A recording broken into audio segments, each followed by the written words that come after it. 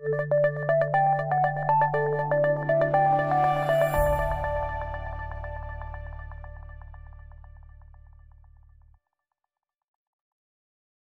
Scott Hall from the FireEye Cloud Collector team.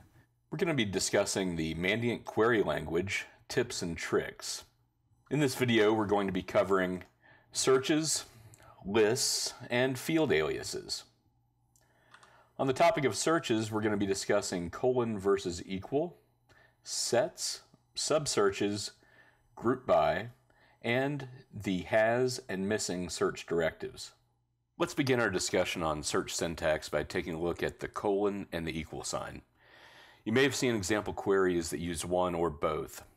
Let's examine the difference between the two and when it might be appropriate to use them.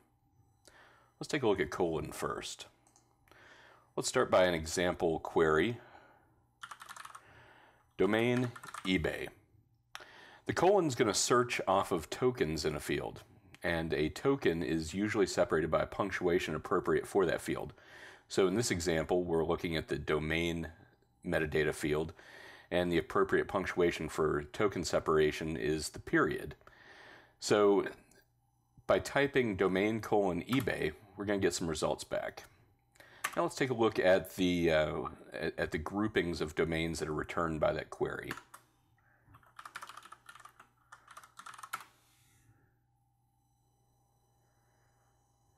You'll see that we get results back like rover.ebay.com, www.us.g.ebay.com. So basically it's anything with the token eBay is going to get returned. Let's modify that query to be pages.ebay.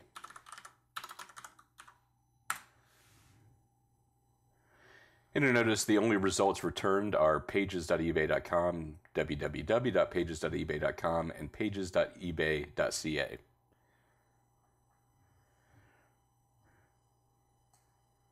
What happens if we modify this just to be EBA? Will we get any results back for ebay.com? You'll notice that since we're only looking at the tokens that match EBA, the only result that came back is eba.benefitnews.com, which isn't ebay.com. Let's go back to the pages.ebay example. Now let's take a look at the equal sign. The equal sign is going to look off of exact matches to what you're searching. So you'll notice when we do colon pagesebay.com, we get the three results we did previously. Let's change this to an equal sign. No results returned. Let's modify that to be pages.ebay.com and see if we get results. So there you have it, the difference between the colon and the equal sign. Sets are a way of searching against multiple values in a single metadata field. Let's take a look at how to use sets. Searches can be performed against comma-separated sets of values contained within square brackets. So let's type domain, and then let's use the square brackets to list the values that we want to search for.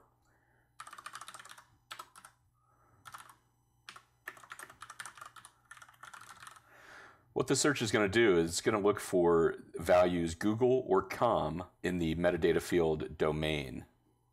By default, the set feature inside the square brackets treats fields and list values as an and or an or. So in this example, we're going to get back domains that have either Google or com in their name. Now this isn't restricted to just domain. We can use lists of IP addresses in, let's say, source IPv4 or destination IPv4. Let's take a look at using the AND symbol and sets. What the AND symbol is going to do is it's going to require that both values be in that metadata field. So if we run this search, we're only going to get results back that have both Google and com in the domain metadata field. And that's how you use sets. Searches use parenthetical expressions. So for example, let's say we got an intel hit for a particular malware family, let's say Hoopagon. I want to look at the destination IP addresses that were involved with that intel hit, and then I want to start looking for other source IPs within my network that might have communicated with the destination IPs associated with that intel hit. So first, let's take a look at the search for the intel hit. Class intel hit.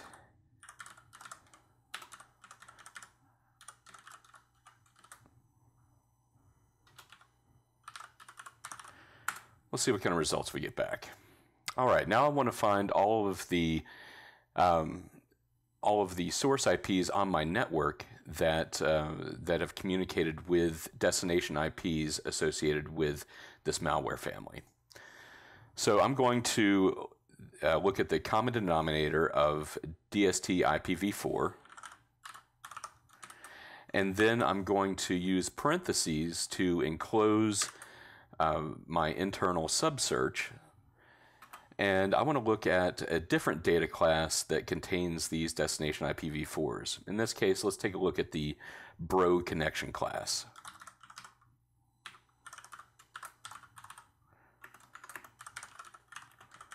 And finally, I want to see all of the source IP addresses that have communicated with these destination IPv4s. So what's going to happen is anything within the parentheses is going to be executed first, and then the results from that search, we're going to use the DST IPv4 to load the greater query. So let's see what we get. So here you'll see all of the source IPv4s that have communicated with the destination IPv4s associated with this particular intel hit. Now there is some things to note about subsearches.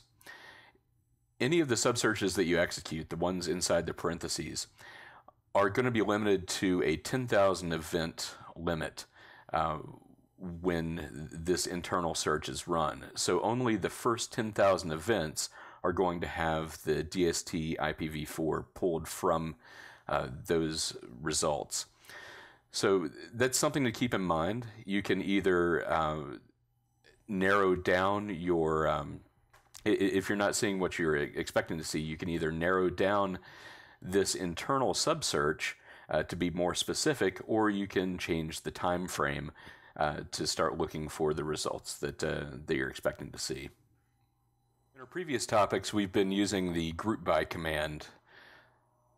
Let's take some time and explore the group by command in a little bit more detail. Event results are grouped together by single or multiple fields when you use a group by. A table will be displayed above the list of the returned events that'll show the field groupings and the count of events associated with the grouping. So let's do a little example here.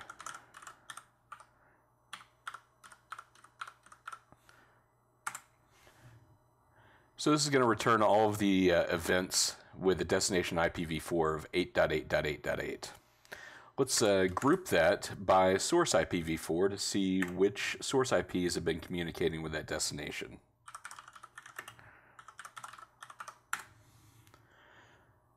You'll notice that a table is displayed with the results and the count of the number of events from that particular result that we're grouping by.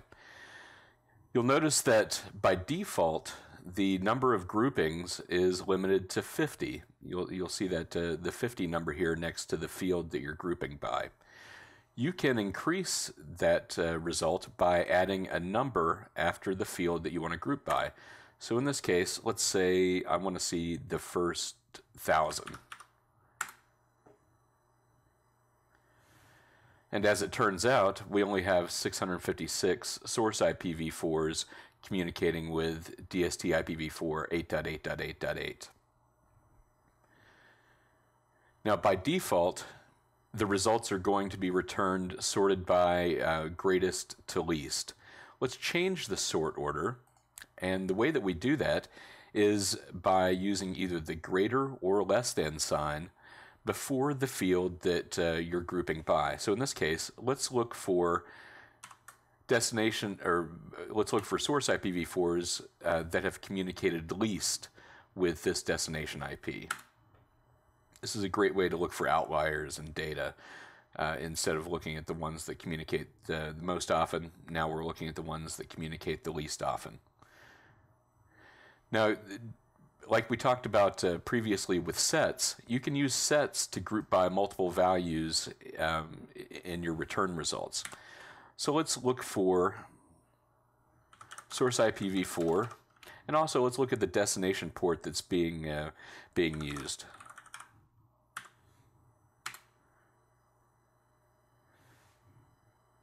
In the returned results in the group by table, you'll see that we have the source IPv4, and then a comma, and then the destination port. The has and missing search directives can be included to tell TAP to only return events that contain a specified field in the event, or only return events that are missing a specified field in the event. And you can also incorporate sets into using has and missing. So let's give an example here.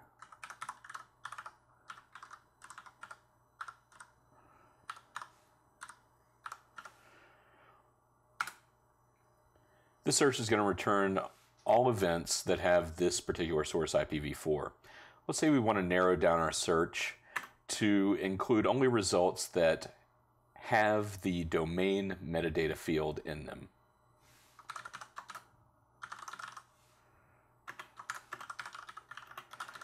And let's show all of the classes that contain that source IPv4 and have the domain metadata field.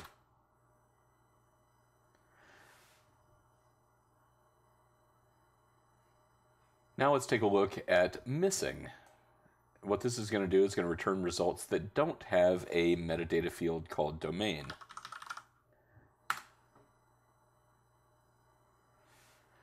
Now you can incorporate sets just like you can with when you're searching for other metadata fields. So let's do has domain, and also let's only get results that also have a URI field.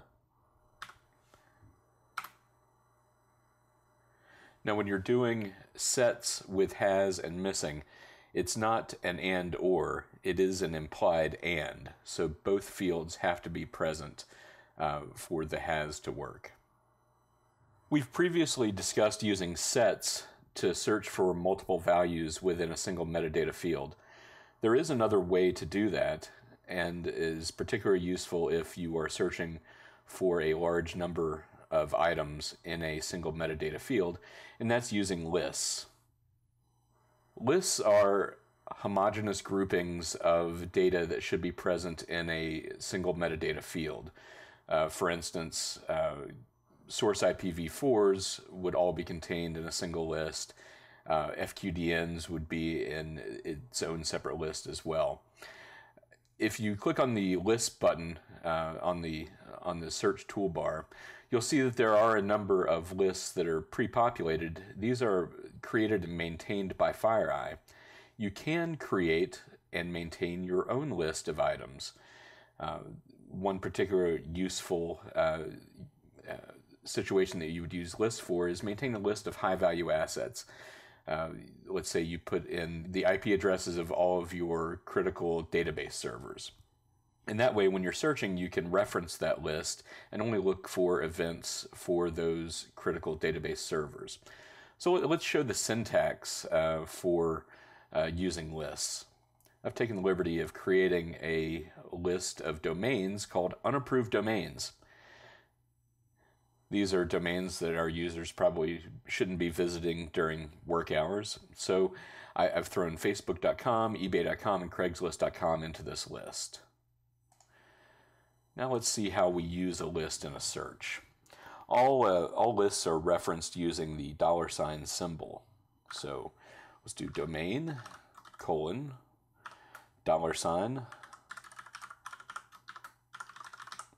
unapproved domains. And let's group that by domain.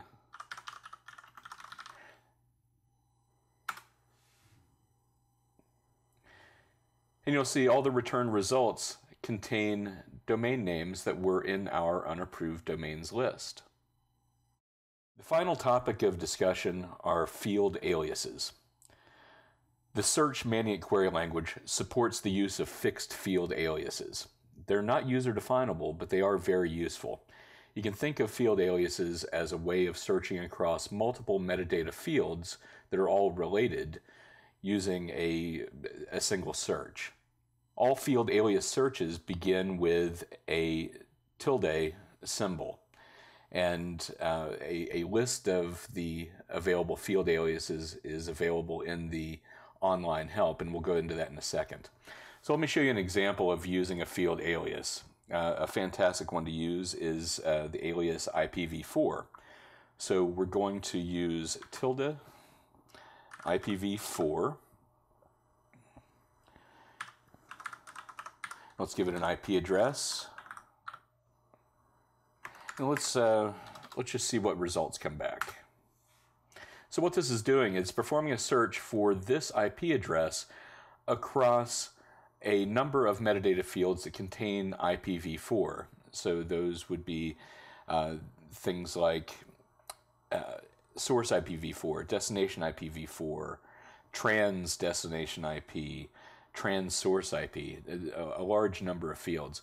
So let's group this by source IPv4, destination IPv4, and when we do that, you'll be able to see that this IP address is contained in either the source or the destination IPv4 metadata field. If you click on the syntax help button on the search toolbar, it'll take you to the online help, and if you just search for the word aliases, you'll be able to see a list of available aliases, and by clicking on those, you'll be able to see what metadata fields are contained in those aliases. I hope you found this video informative, and thanks for watching.